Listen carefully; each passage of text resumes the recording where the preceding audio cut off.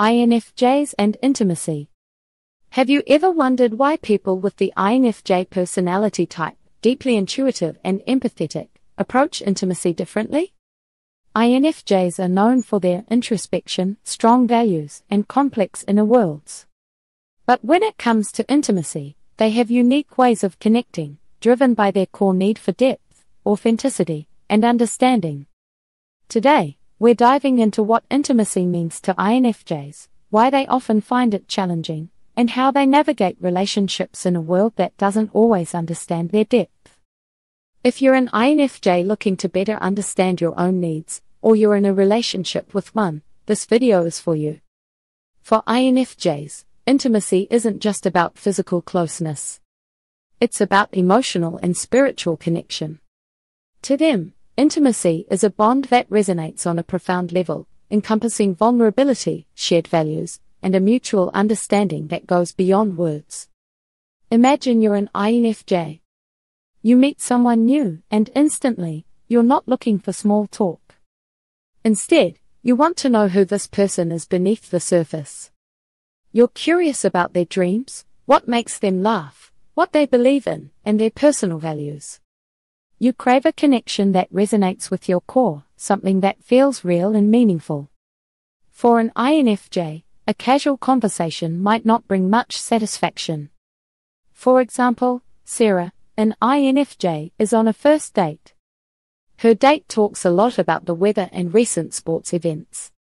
Sarah, feeling a bit distant, finally asks, "What's something that's been really meaningful in your life lately?" This moment captures the INFJ's deep desire for intimacy. Sarah is probing for depth, something that many INFJs find essential to feel connected. This level of intimacy isn't easily achieved, which is why INFJs may seem reserved or slow to open up. They're gauging whether a relationship has the potential to reach the depths they need. INFJs have a rich inner world. Their dominant cognitive function, introverted intuition, or NI, causes them to be highly introspective and future-focused. They are constantly analyzing, reflecting, and drawing connections. This inward focus shapes their expectations of intimacy. Because they spend so much time in their own heads, INFJs often dream about what a deep connection might feel like.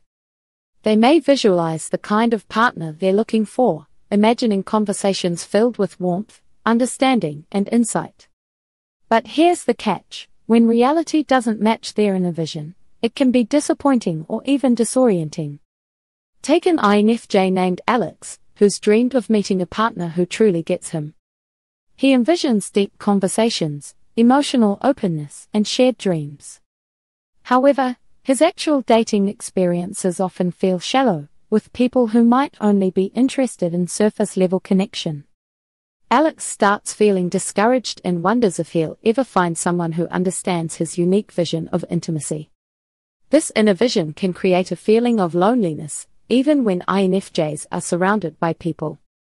The craving for that ideal connection is so strong that it can sometimes lead them to withdraw rather than settle for relationships they perceive as shallow or insincere. INFJs are naturally empathetic, but opening up about their own feelings can be a challenge. Why? Because INFJs often fear judgment or misunderstanding. They tend to pick up on others' emotions with remarkable precision, but they don't always feel that others will reciprocate or understand theirs. Consider Emma, an INFJ who's been dating someone for a few months. She senses that her partner cares about her, but she's hesitant to reveal her insecurities or her deeper feelings. She worries that if she expresses herself too honestly, her partner might judge her or dismiss her concerns. So, instead of sharing her worries, she tries to support her partner emotionally while keeping her own vulnerabilities hidden. INFJs often need to feel absolutely safe before they'll reveal their innermost thoughts. They might test the waters with small disclosures first, gauging their partner's reaction. If their partner responds with empathy and understanding, they'll feel more comfortable being open. But if they sense judgment or a lack of interest, they may close off entirely. Tip for INFJs in relationships: try expressing a small, honest feeling and observing your partner's reaction. Gradually increase your openness as trust builds. Finding the right balance of sharing while respecting your comfort zone is essential.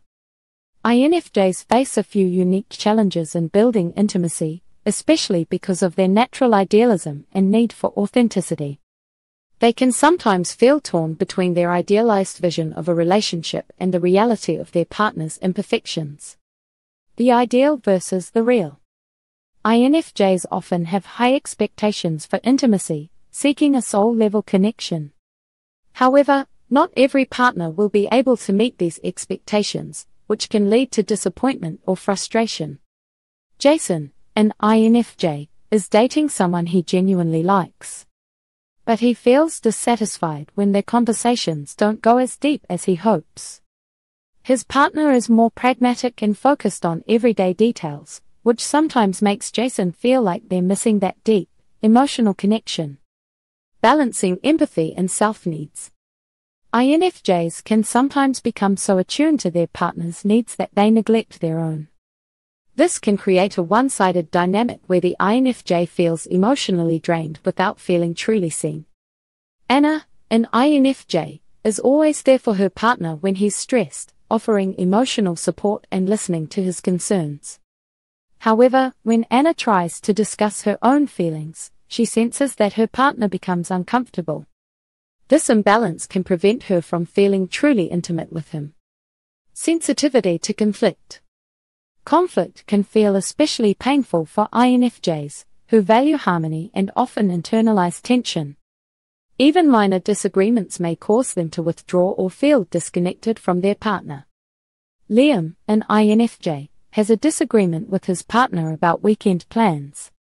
His partner brushes it off as no big deal, but Liam feels unsettled and distanced. To him, the conflict, however minor, represents a rift in the relationship that needs repair. Despite these challenges, INFJs express intimacy in unique and meaningful ways. Here are a few characteristics of INFJ intimacy and how they might show love and closeness. Acts of thoughtfulness. INFJs are attentive to the needs and preferences of their loved ones. They might remember small details and surprise their partner with acts of kindness that show they genuinely care. Rachel, an INFJ, remembers that her partner loves a particular song.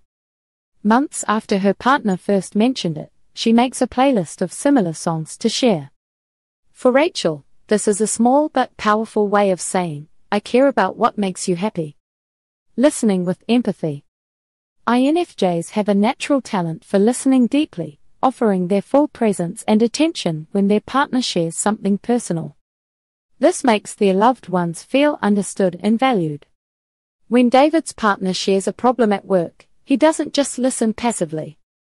He asks thoughtful questions, mirrors his partner's emotions, and offers comfort.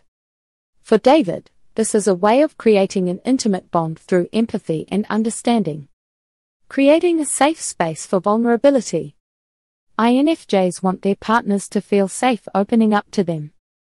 They go out of their way to ensure their loved ones feel supported, never judged, and truly accepted for who they are. Sophie, an INFJ, reassures her partner that they can share anything with her.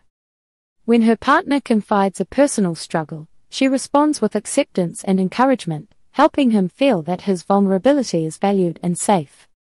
Building lasting intimacy requires effort, understanding, and self-awareness. Here are some strategies that can help INFJs and their partners build deeper, more fulfilling connections. Prioritize open communication.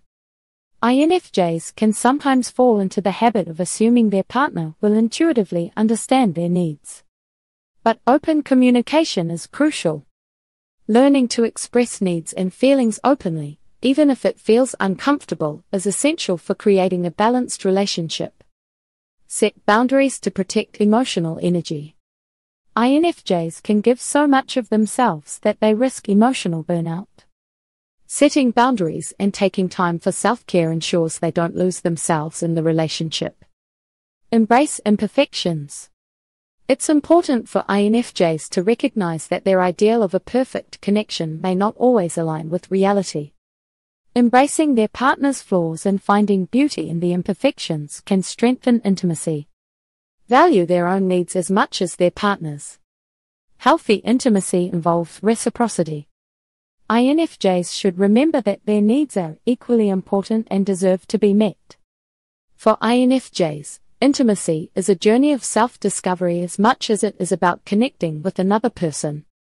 By embracing vulnerability, practicing open communication, and finding someone who respects their unique way of loving, INFJs can create the meaningful connections they long for. If you found this video helpful, please like, subscribe, and share your thoughts in the comments. Do you relate to the INFJ's approach to intimacy? Let us know.